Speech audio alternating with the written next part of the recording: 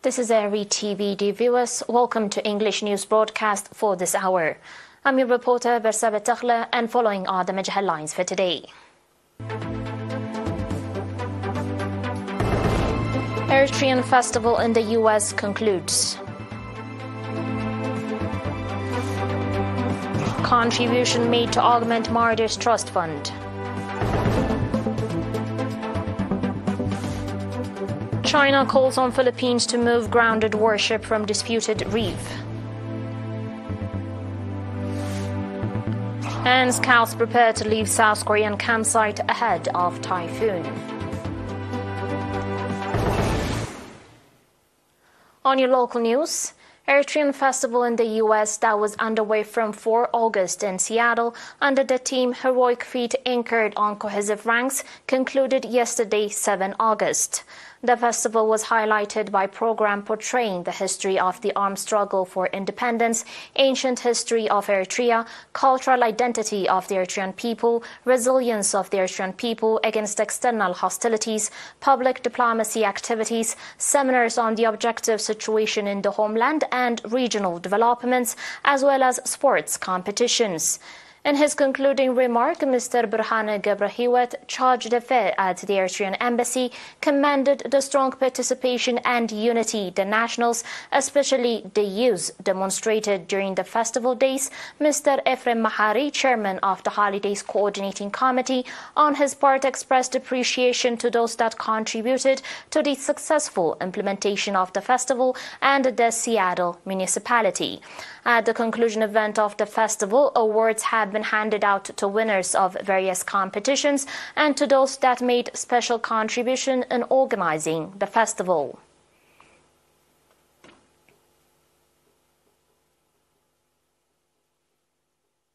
Nationals in various countries contributed $12,300 and 235,000 NAFA as well as 1,330 euros towards augmenting the National Trust Fund and in supporting families of martyrs. According to the report from the Ministry of Labour and Social Welfare, Mr. Goitom Tesfai contributed 100,000 NAFA towards augmenting the National Trust Fund. Mr. Yafet Tsagay from the US with his family and friends contributed 135,000 NAFA in support of families of martyrs. Likewise, Eritrean community in Geneva, Switzerland contributed 6,480 in support of 9 families of martyrs. A family in Calgary, Canada contributed $1,440 in support of 2 families of martyrs. 2 citizens in Geneva contributed $1,440 in support of 2 families of martyrs. Cooperative Association in Germany contributed $1,500 in support of 2 families of martyrs.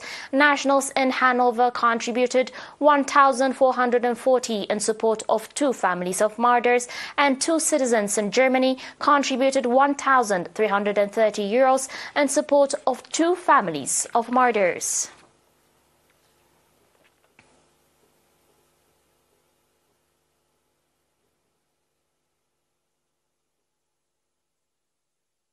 On your last local report, as part of the effort to expand health service nationwide, a new health station has become operational in Asmat subzone. The health station is expected to provide health service to residents of the villages of Shigali, Akwar, Hawatsini, and Milmilta.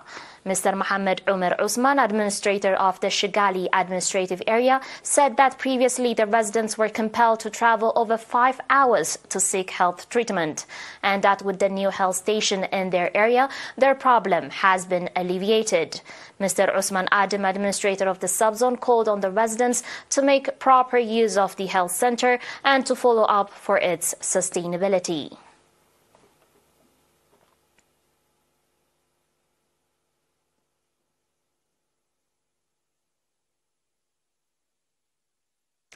Dear viewers, do stay tuned for your international reports after the short break.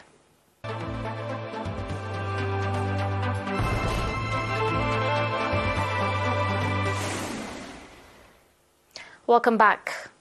China's foreign ministry has repeated a call for the Philippines to move a grounded World War II warship from a reef in the disputed South China Sea. The renewed demand to tow the ship comes after the Philippines accused China's Coast Guard of firing water cannon at boats on a mission to resupply the Philippine garrison stationed on the ground vessel. According to China's foreign ministry, China has communicated to the Philippines on the second Thomas Shoal issue many times through diplomatic channels, but its goodwill and sincerity have been ignored. The Philippine side has repeatedly made clear promises to tow away the warship illegally stranded on the reef, a spokesperson for China's foreign ministry said. 24 years have passed. The Philippine side has not only failed to tow away the warship, but also attempted to repair and reinforce it on a large scale to achieve permanent occupation of the Runai Reef, the spokesperson added.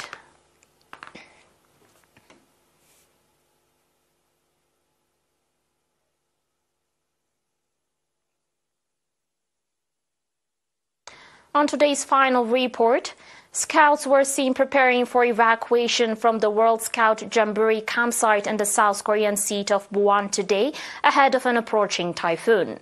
Organizers said on Monday that tens of thousands will be moved from the campsite in an area of reclaimed land in southwestern Jeolla province. Around 36,000 participants will be taken by bus to areas away from the path of the typhoon Kanun, which has already wreaked havoc in southern Japan and is expected to hit South Korea on Thursday, August 10. The storm comes after one of the worst heat waves to hit South Korea in years, which caused hundreds of scouts to fall ill.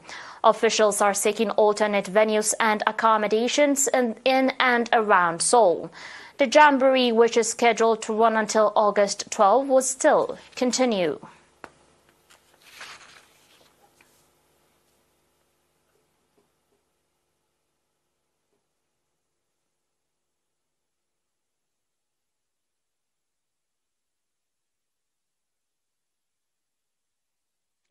You're still watching us on ERi-TV, dear viewers, and now a quick recap of the major headlines.